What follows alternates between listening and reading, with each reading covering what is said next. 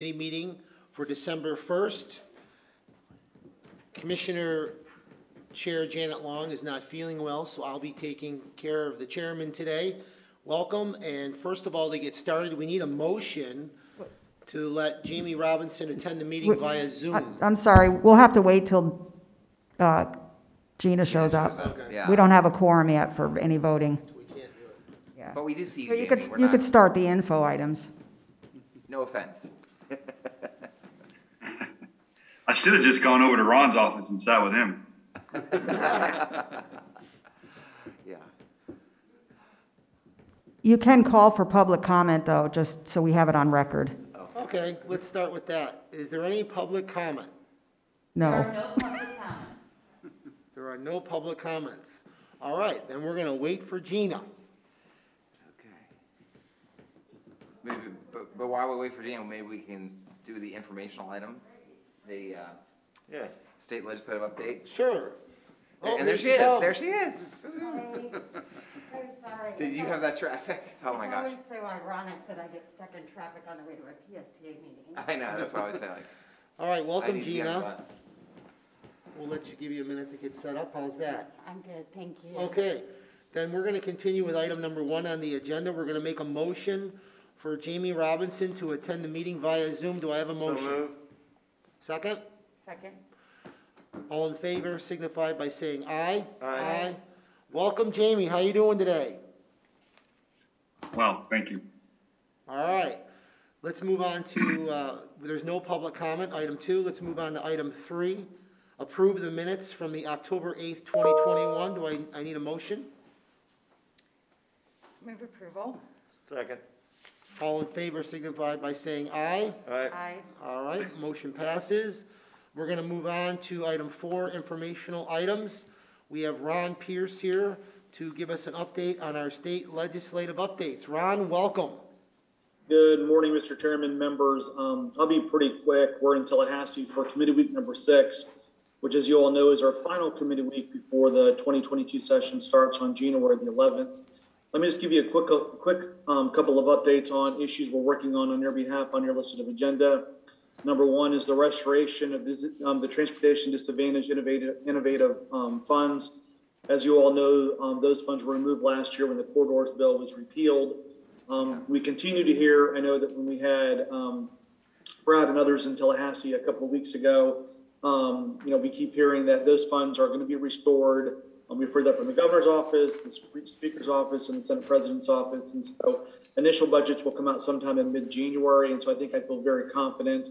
Dan and Jamie were part of those conversations. I think we feel really good about, those dollars being restored. So we're in good shape there. I know we've got Senator Hooper prepared. If they're not for some reason, he's the vice chair of the Transportation Economic Development Appropriations Committee in the Florida Senate. So it's a key position for us for those funds. Number 2 is Rule 1490 as it relates to spending transit dollars, working with transit agencies and TNCs. My update there for you is we've been in contact with the department, with DOT. That process is still ongoing. There's still no language at this point. Even once there's language, it still has to go through the rulemaking process. So what we've begun to do is kind of run a parallel track of do the rulemaking process, but also maybe come up with what could be a legislative fix. We actually had a joint call with Uber 2 weeks ago, and which Brad was a part of. We've got some language, from PSTA's attorney, and so we're in the process of kind of vetting that language with Uber and others. Brad, one update I have for you there is we're going to probably end up meeting with Senator Hooper next week just to kind of share the language and possibly have him engage DOT about the language. And so those things are starting to move forward. The VW settlement funds, we continue to have conversations with the governor's office in DEP to ensure that those funds are not just spent on school buses, but also have the ability to have some of the electric buses spent on transit buses as well. And let's see, the last 2 issues, Medicaid, we had a good meeting with ACA a couple of weeks ago. We've since then we've had a couple additional conversations, sent ACA some follow-up information that they requested. And I think that's going to lead to a follow-up meeting with them in early January. And then the last one is relating to state transportation funding flexibility. There is a bill that Senator Hooper's filed that does get some additional flexibility. It's actually up in Senate Transportation this morning. We're obviously closely following that. It would give some additional flexibility for transit dollars as it relates to SIS. And then we continue to work with DOT on some of the other flexibility that's coming more directly from them. We're waiting for DOT to respond. We asked DOT about the pre-award authority for DOT grants, kind of what the federal government does. We're seeing if that's something they can do, or do they want statutory authority to do that? I'm trying to get clarification on that between now and January. The good news is Senator Hooper has a bill that's moving that this would be germane to, and so if we needed to, we could add that language in the process of the committee process later on. So, Mr. Chairman, I'll stop there. Again, this is committee week number 6, the final committee week. Yesterday and today is pretty busy up here. Tomorrow is not quite as busy. And then we expect some, crowd tail off a little bit between now and Christmas. Then things will ramp right back up because session starts again on January the 11th. So I'll stop there to see if anybody has any questions, comments, or if I can help further. Thank you, Ron. Are there any questions? Brad, go ahead. Hey, Ron, thank you very much. That was a good update. On the last thing you talked about, the funding flexibility stuff, I think you said that there's something coming up with Senator Hooper, like I think next week, or is that just the DOT proposals for funding flexibility? DOT there's a bill that's up that actually specifically speaks to some of the flexibility and some of the flexibility things that DOT's been talking about. I'll send you the staff analysis after the call. Okay, not some new thing. It's not new, no, sir. It's things we've already been talking about. Yep. Okay. Excellent. All right. Any other questions? All right, let's move on to item 4B. We're going to get a federal legislative update from Harry and Steve. Welcome, guys. Thank you, Mr. Chairman. It's good to be with you. Hope everybody had a good Thanksgiving. We want to give you a quick update on what's going on in Washington, and got a couple items here. We want to talk about the current funding appropriations cycle. The annual budget process is stalled out, and there's a deadline on Friday to avoid a shutdown of the federal government. So we'll talk about that. We'll talk about I think since we've last met, the president has signed into law the bipartisan infrastructure bill. So we'll talk a little bit about that, and we'll also talk about the status of the other infrastructure bill that's the House has passed and is sitting in the Senate right now for further action. So I'll start off with the appropriations update. That's the big item for this week in Congress. The federal fiscal year began on October 1st. As has become routine, Congress has not gotten its appropriations work done, annual appropriations work done this year. And so they passed a continuing resolution to keep the government open and running through Friday, which is December 3rd. The House and Senate are working towards an agreement now to extend that continuing funding resolution until sometime late January. I think, Steve, the last date I saw was January 28th. There's some effort to push it into early February. We'll see what happens there. I think they're going to get that done either today or tomorrow to avoid a government shutdown. The biggest problem, I think, for PSTA in that is twofold. One is Congress won't resolve it's the amount of funding available for some of the programs that are most important to you, like the next RAISE grant application round, the low-no bus grants, the bus and bus facilities grants, some of the things that you traditionally apply for. That the later the Congress goes in getting these bills done, the later the request for proposals comes out next year for the next funding round. So that is a problem. It also creates a problem, and Steve can probably talk to this better than me. It creates a problem with the implementation of the bipartisan infrastructure bill, because one of the things that bill did is supercharge some of the annually funded pots of money that are available for transit agencies like PSTA. And we're not exactly sure what the Appropriations Committee is going to do, since some of these pots were expanded by 2- and 3-fold, whether they're going to reduce some of that funding in the annual cycle or not.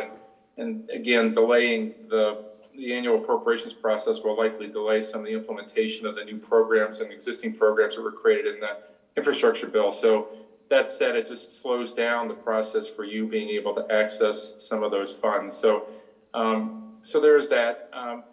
And then I'll pass to Steve. Maybe Steve can comment about the Build Back Better program, and then I'll take it back at the end and talk about a conversation Brad and I had yesterday about RAISE grants. So Steve, you want to add your comments? Sure. Thank you, Harry. Chairman and members of the subcommittee, thanks for the opportunity to join you today. In terms of the Infrastructure Investment and Jobs Act, which Harry mentioned was signed into law, we all know that. Two interesting things that happened at the same time that we wanted to make sure you're aware of. One of them is they created a task force. The president created a task force that's led by, well, first of all, there's a White House infrastructure coordinator, former mayor of New Orleans, Mitch Landrieu, is going to be the task force chairman. He will be there to guide the implementation of the new bill, making sure that they advance the administration's priorities in giving away this money. So that it's really, as I've said to you all many times, it's not just what the most important project the PSTA has, it's the most important project the PSTA has that meets the Biden administration's priorities. And one of those priorities, just to highlight for you, is the Justice 40 initiative, which calls for at least 40% of federal investments to go to, quote, disadvantaged communities. So there's more that they have to define of what they intend to do in terms of ensuring those funds flow to disadvantaged communities. But as PSTA looks to apply for these competitive grants, that's an important priority to keep in mind because they will be trying to steer the money to those communities to make sure they get the benefit of all of this infrastructure money. I started to say there is an infrastructure task force that's going to be working out of the White House, headed by White House staff, but it really has about 7 or 8 different cabinet secretaries, including Transportation Secretary Pete Buttigieg, but it includes Interior, Energy, Commerce, EPA, Ag, Labor, and OPM. So there are going to be, there's a significant layer of White House involvement in this infrastructure bill that will affect how this money goes out. So it's not just as simple as going to DOT and ensuring, or FTA, and ensuring that you've got the best grant for FTA. It's really going to be working to make sure that these oversight entities are involved as well. Now, moving over to the Build Back Better Act, which is the infrastructure bill aimed at people, healthcare, childcare, climate, and tax initiatives. It did pass the House by a party line vote. One Democrat vote opposed it, so it was 220 to 213. There are several transportation provisions, including a $10 billion one-year grant program for to ensure transit provides access to affordable housing. So it is, if enacted the way it passed the House, it would be just short of $10 billion, all to be given out in FY 2022, which is this current fiscal year. And it would be money that then transit agencies would have 10 years to apply for. Now, that's a huge amount of money. And so it is something that we want to work with PSTA to make sure that you're in line competing for. So with that, there's a whole lot more going on, but I'll turn it back to Harry and let him kind of wrap things up before questions. Yeah, thanks, Steve. So the other thing, Mr. Chairman, I would say is it kind of wraps into what Steve was talking about. You know, one of the disappointments, I think, in November was the RAISE grant awards were made and the Clearwater Transit Project was not selected to be funded. There were 90 projects funded. Congress had provided about $1 billion for that program.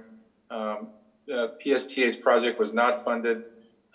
Brad and I and staff had a good call yesterday to kind of go through some of the projects that were selected, look at some of the things, kind of what Steve was talking about. This is really the first major competition where we got to see the Biden administration making awards based on their priorities. And looking at some of the projects, there were several transit centers that were funded along the lines with what you're trying to do with the Clearwater Transit Center. And you know, Brad, we talked yesterday about what were other transit center projects doing, and they were looking at getting people to jobs. That's a part of this administration. How do you move people from one place to another so they could have benefit of good job selection? Safety was a big issue. Access, climate was a big issue. What initiatives were included in these projects that helped reduce sea level rise, global warming, all those types of things. Some of those things were in there. Even one of the projects even emphasized its ability to keep transit passengers cool from the temperature increases. So it's instructive to look at those 90 winners and see what they were focused on, and that gives you a guide, I think, for what the administration is going to be looking for in some of these programs that will be funded in the bipartisan infrastructure bill. Brad and I talked yesterday. We're going to make sure that early in the new year we get a PSTA a debrief from USDOT on your application for the Clearwater Transit Center. so you can make any adjustments to it to get ready for the next cycle. Steve and I will be watching very closely here, Otis, the funding opportunities for these programs. Some are existing programs and some are new programs as they're created, what those criteria are to make sure you are aware of that. So as you're applying for those funds, you have the best information available. The other thing we talked about, Brad, yesterday, maybe, I don't know if you want to talk about it, is trying to get, I think, we're not exactly sure when the agencies are going to reopen in Washington. This question always comes up is, when's the right time to come to Washington? We see congressional offices are starting to open up and take meetings. It's kind of office by office. Some are still preferring virtual, some are preferring in-person meetings. The agencies, for the most part, maybe Steve can comment about DOT, but are still doing meetings virtually. But maybe in the new year, if things settle down a little bit, the agencies will think about reopening again. Brad and I talked yesterday about trying to get a delegation from PSTA and the community up early in the new year to talk about the transit center project. I presume you're going to reapply for that and other projects you're looking to apply for. Just by way of an example of the bipartisan infrastructure bill, it provides an additional $1.5 billion per year for 5 years for raised grants.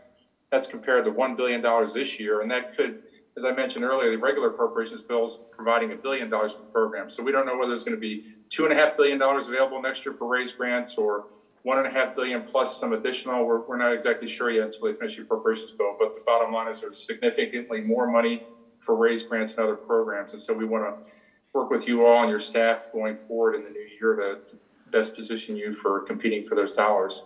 So with that, Mr. Chairman, Brad, we're happy to answer any questions. Thank you, guys. Great job. Thank you for that wonderful update. Brad, you want to go first? Sure. I have 2 questions.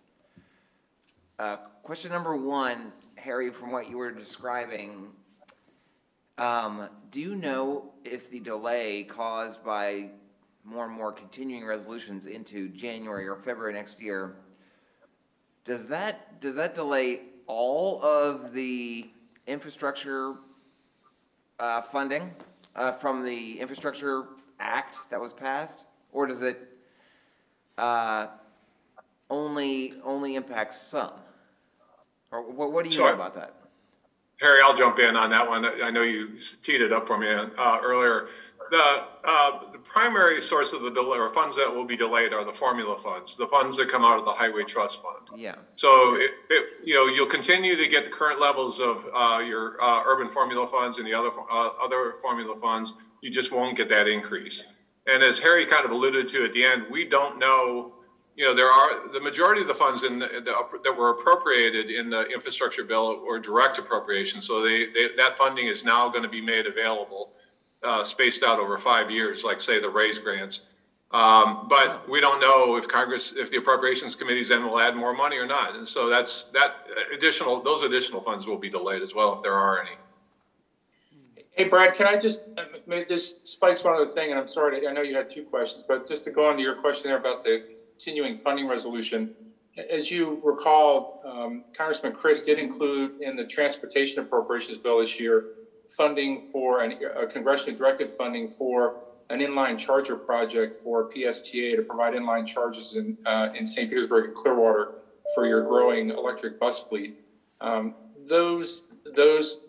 earmarked project won't be finalized until the appropriations bills go final. So that again, that's another holdup until the Congress does an omnibus appropriations bill sometime in January, February. And then I'm going to pass back to Steve because he can be the bearer of bad news. There was another project that Congressman Christ was supporting for PSTA, which was to provide solar panels at the PSTA headquarters site there to help charge your buses up when they come in the evening. And Steve, you want to talk about the status of those? Well, Harry, thanks so much for letting me deliver. Thank you. So the bad news is that earmark was included in the Invest in America Act, which the House passed earlier this year. Unfortunately, the Senate then started negotiating the bipartisan infrastructure bill, which became the vehicle then that the president signed into law. As a result of that, the Invest in America Act was sidelined, including all those earmarks. So they are sitting on the side waiting to see what happens. They are still viable projects that could be included on another bill. I know Chairman Peter DeFazio of the Transportation and Infrastructure Committee has said he's committed to trying to find a way to do that. But you know how legislative bodies are. Once they invest a lot of money in one issue, they tend to move on to other issues. So we're going to continue to advocate because personally, we have other clients with other earmarks in that. We'd like to see those done, but stay in touch with the committee staff as we move ahead to do that. Okay, and my Sorry, second, Brad, that was my the second your question, my second question was about something, Steve, you said about the White House involvement and the former mayor of New Orleans. So my thought was, are you suggesting that we tell the architects for the Clearwater Transit Center to put New Orleans Saints stuff on it or French Quarter to redesign it in a New Orleans type feel and we'll get the money? Is that what you're saying? Whatever it takes, Brad. That's what I thought, yeah, okay. All right, thank you, guys. Any other questions? David, go ahead. Yeah, hi, Harry. I just wanted to have you explain maybe a little bit more in detail about the other projects that did receive funding, the raise grant funding, and you said something about they included extra cooling because of the climate change heating up. I mean, what exactly is that? What does that mean? I mean, we're in Florida, we have air conditioning. Is that what they're talking about? Yeah. No, I think the project I was referring to is the project actually in Detroit. Again, we're looking at the project summaries for all 90 of the projects. We went through and analyzed all the 90 projects that were funded in this raise grant, and we're kind of looking at. We tried to take a look at the themes. What were the common themes in the narratives that the projects were funded? Again, these narratives were put out by the Department of Transportation in making the award announcement, so that the things that they were emphasizing in their summaries of the projects, I think would be a good guide to what they're looking for in these projects. And the project in Detroit I was referring to actually said in the narrative that they were working to move workers and connect to jobs, cool pavement, and quality of life. And so cool pavement is one of the things that this administration has seized on. There's actually a new discretionary program that's created in the bipartisan infrastructure bill to reduce what they call heat islands, which are to try and use new asphalt products to absorb the heat so it doesn't radiate heat and keep it so hot, trees to shade, those kinds of things. And so this particular project obviously had some kind of an element to keep riders cool while they were waiting for their buses. So these are outdoor transit centers and so what Brad and I talked about is anything that you're doing at the new transit center that emphasizes those kinds of things, cooling, keeping passengers comfortable, that kind of thing. The other thing some of the other things, as I mentioned, Councilman, was they really highly emphasized multimodal transportation. These transit centers being able to connect buses and rail and bike and pedestrian walkways and other forms of transportation. That was a highlight of theirs. All of them, to a point, almost emphasized getting people to work. Moving people, and they always talk about disadvantaged riders. People, low-income riders, moving people from public housing. Those seem to be the themes. And if you look at the transit centers that were funded, were in places like Oakland, Denver, New Orleans, Detroit, Carson City, Nevada, and Johnstown, Pennsylvania, and Dallas. So, all of those, they were focused on moving people to work. So, Brad, we talked yesterday about trying to come up when you reapply, to come up with some additional data, maybe how this impacts workers in Clearwater and the surrounding Clearwater area, getting people over to the beach, to their jobs, and getting people to the growing workforce in downtown Clearwater, that type of thing. So, there were some common themes. We emphasized those to Brad, and as part of the debrief, every year when there's a competition like this, the DOT is really good about debriefing those who request them for proposals that weren't funded. And that's been really helpful. I think the proposal is much better this year than last year based on that debrief from last year. And we'll make sure we get a debrief scheduled this year to try and improve them for the next go around. Yeah, I'd be very interested in seeing that debrief, because I really thought this year we had checked every box that they wanted. Plus, on the phone call to Washington the week before, the one thing that they were talking about was regionality, and I thought we pretty much covered that too. This was a regional project, would connect Tampa to Clearwater, and So I don't know anything, I'd like to see the debrief, because I don't know anything that we did not cover on that was, you know, that they were looking for. Unless they're looking for just, you know, blue cities, I don't know. You know, I know it's very political up there, so there's other other factors involved. Sure, we talked about that yesterday. We talked about the political side, and Steve, in one of his prior jobs, actually had to make those decisions about how to make these awards, and the politics do play into it. But when you look at the list, there were projects funded in Republican districts and Democrat districts, and so, you know, Brad asked the question yesterday if we could figure out, you know, why some were funded and others weren't. It's a highly competitive program, as we've talked about. I think, Steve, there were, I think for every one that was funded, 10, there were 9 applicants that weren't. So it's a very competitive program. But the good news is, with the larger pot of money becoming available over each of the next 5 years, there should be significantly new opportunities for, you know, to compete and win. So I don't know, Steve, anything you want to comment on that? No, I think you covered it pretty much.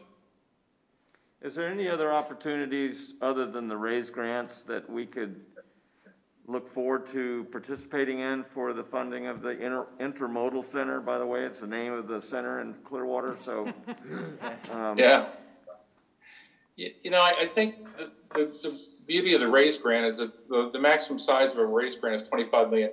So I think the size of those grants this is the program that's best for this particular project, given the cost of the project. There is another project, I don't know, Brad, bus and bus facilities, I guess, that you can use for things like this, but I don't think the grants are big enough to support the transit center project. Is that correct, Brad? Well, they haven't been, although with the new infrastructure act, I think the numbers could go up to something more meaningful. I mean, maybe that is an option, yeah. Certainly one we're gonna look at. We won't know that until, if it's passed, you know. Right, and again, that's another competitive, it's the same kind of competition, basically.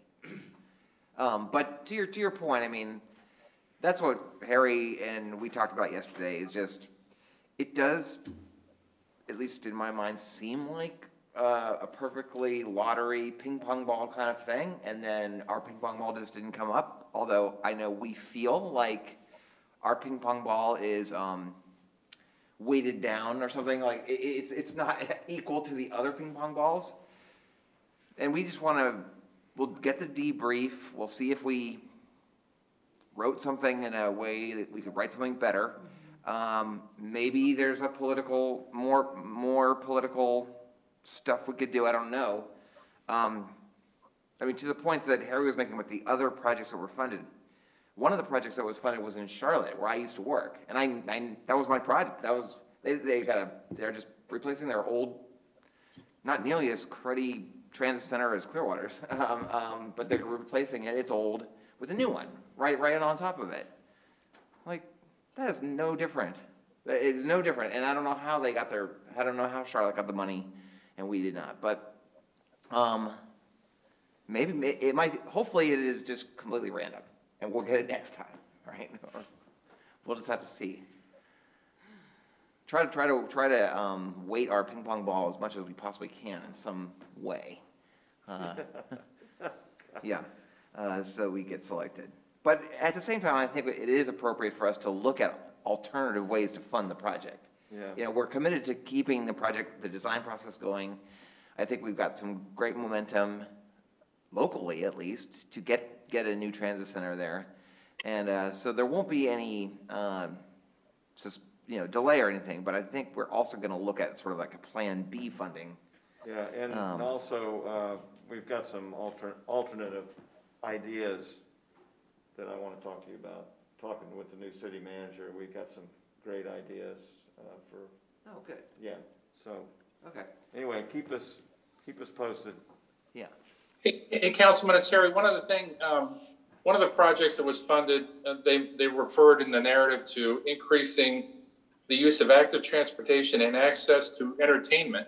So I know that'll play well with the Imagine Clearwater project coming closer to completion. That'll be another thing we can emphasize. And one other thing, Councilman, you were asking about other criteria they were looking at. I think 1 or 2 of the projects emphasize transit-oriented development. In other words, applications must have made some kind of a reference to being able to develop commercial properties in the surrounding area to the transit center. That was something else apparently they looked at, is how could this transit center spur development in the surrounding area? And so anything like that we could talk to the business community in Clearwater and include that in the next go around might be helpful too. I thought we did that, you know. Yeah, me too. Well, yeah, I look forward to see the, you know, the boiled down thing and what we really need to do again. So, thank you. All right, are there any other questions? Yes, Okay, Gina? thank you. I know, I mean, I too am looking forward to this debriefing with the Department of Transportation. I'm just very puzzled by this. It sounds like we truly did everything right, and I can't imagine how our application didn't demonstrate that this will help get more people to jobs that they need, that this addresses climate change. I mean, what bus system doesn't, right? So there's got to be something more to this. Yeah. So have you guys said you looked at the winning applications and like how, you know, what was demonstrated through that? Have you created like a spreadsheet or something that you can show us now or soon that we can look at? Because we're going to have to prioritize this and put on the biggest show we can to make sure that we get this money the next time around. I mean, we can't miss out on this again. We have to win this. So I want to start now. I don't want to wait. I want to see what the common threads are with every other. How many did you say got something? How many won? There were 90 projects that were funded. Yeah. So where are the common threads? What did everyone say? What were the key words? Things like that. Is that something that you guys have done or would consider doing to help us better understand what we were missing or what we can do to fashion a winning application next time? Sure, we could do that. We kind of have a summary document we went through with Brad yesterday. We'll type that up, put it in a spreadsheet. I guess what I would say about the raise grant, and Steve's way more experienced at these than I am, but you know, when you look at the scope of the different projects, I mean, so there are transit centers like the intermodal centers like the Clearwater project. I mean, there were roadway projects, there were bridge projects, there were harbor projects, there were bike trail, pedestrian trail projects, there were rail projects. There were what they call mobility projects, which is linking pedestrian bike trails and roadways. And there was even one maintenance facility project. So we can give you some of the common criteria across all of them. We really, I think in our conversation with Brad yesterday, we're focused on the 9 or 10 transit center, intermodal center projects that were funded to see what the common threads there were. But we'll put that on, Commissioner, we'll put that in a spreadsheet and try and identify the common themes among the winners, if that would be helpful. Steve, anything you want to add to that? No, I would only add that, Commissioner, I think, you know, we attempted to do everything we could do. We had the congressman call DOT. Unfortunately, he couldn't make it on the day it was scheduled, but his staff were very helpful. And Brad did a great job of outlining the projects to the senior staff that work for the secretary. So I do think, you know, on a political level, we pushed the buttons that we could push. It's going to be, you know, it's just, you know, the debrief will give us a little bit more information. And I think we should optimistically look at the fact that there's going to be considerably more money that's going to be in play over the next year or two. So really over the next 5 years. I know that doesn't necessarily fit the timeline, but one other thought I had that I wasn't able to join Brad and Harry on the call yesterday, but one other thought I had too is, again, it may not work with the timeline, but you know, before, historically, when we used to do earmarks, it was a successful earmark is a great way to start federal funding for a project. Because, you know, FTA, if they're designated as a congressionally targeted spending project, they usually want to make sure that project gets finished. And it's a way that they are then part of the process. So it's something that we can consider for next year as well. Right. I can understand the value of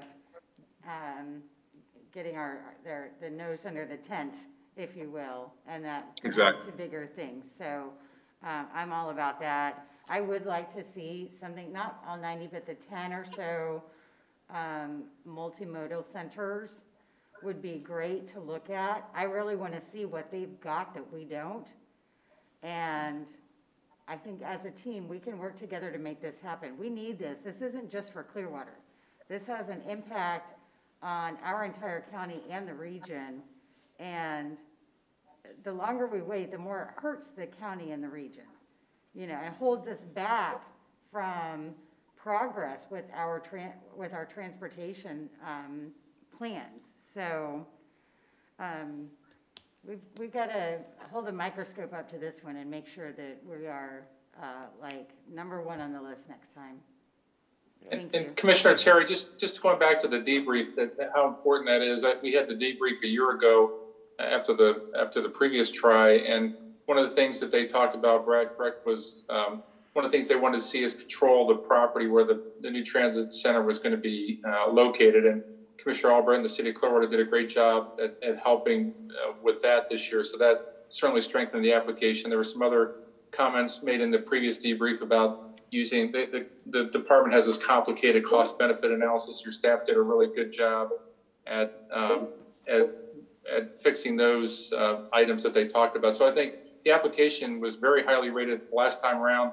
Staff did a great job, and the city and Clearwater, or PSTA working together, did a great job at fixing some of the ideas that were provided in the previous debrief. So we get this next debrief, we'll look at this analysis, Commissioner, share that with you, and sure we can make the application stronger and hopefully get over the goal line the next time.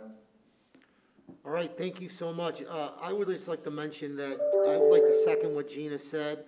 I think this is a very important project, not only for Clearwater, like she said, but Pinellas County. And I just want to say thank you for all your hard work in trying to get this done. Yes. And I agree. Let's continue to focus on this and let's get it accomplished the next time around. Jamie, do you have any questions? No? All right. Before you guys I'm good. head Thank you, out, sir. Harry and Glenn, I would like to introduce our new legislative board member, Jeff Gow, from the city of Dunedin. He is going to be joining us next month. He'll be on the legislative committee with us, the board here. And I just wanted to introduce him. Jeff, you want to wave?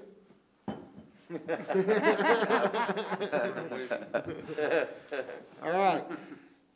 Anything else, Brad? There is one other thing I would just like to make All right. the committee aware of.